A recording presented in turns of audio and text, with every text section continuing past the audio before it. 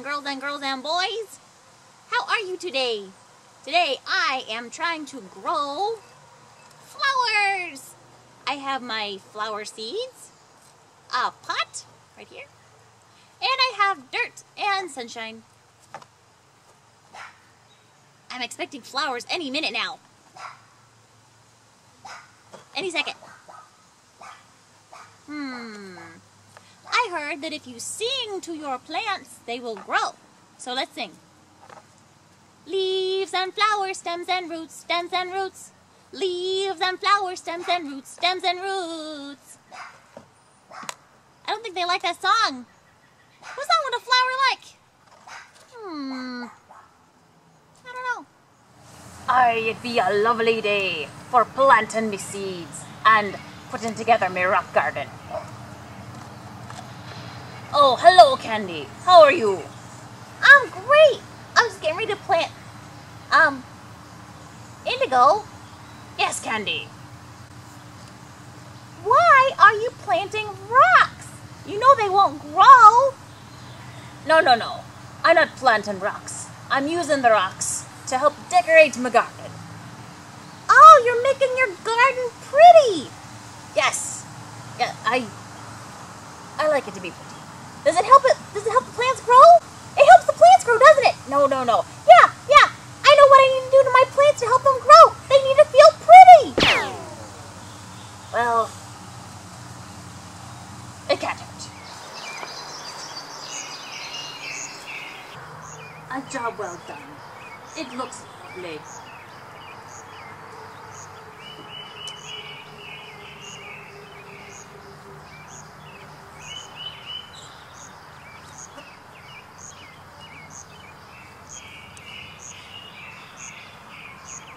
Found you. That's not a rock. Doesn't it look lovely? All right, so I have been to visit my friend Indigo the pirate, and he was putting rocks around his garden. So he was making his plants feel pretty.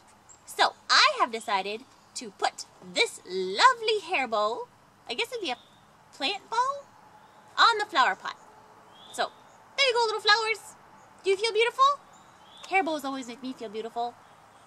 Maybe I should try singing again. Okay.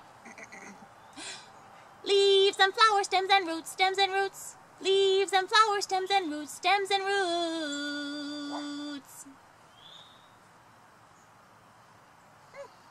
Maybe this plant doesn't like orange.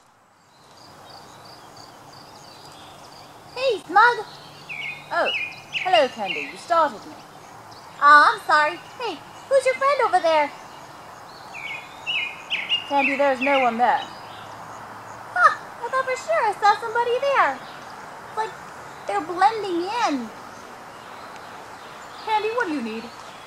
Oh, I was just coming to ask how you got your flowers to look so beautiful. See, I have my flowers, and I have a pot, and I have dirt and sunshine, and I sang to them, and I even made them look beautiful because Indigo said that would help. Did he really? I'm pretty sure that's what he said. Well, Candy? Yes, Smug? Have you tried planting the seeds? Planting the seeds? What's that mean? Oh, Candy. You're supposed to take the seeds out of the packet and put them in the dirt. That's how you plant them. Oh! Nope, I haven't done that. Is that important? Oh, Candy, that's the most important part of all. Well, you know how we learned in Sunday school that the only way to get to heaven is by accepting Jesus Christ as your Savior and becoming part of God's family? Yes, I remember that. And I remember our Bible verse too. It said, John 3:16, for God so loved the world that he gave his only begotten Son, that whosoever believeth in him should not perish, but have everlasting life. Exactly, Candy.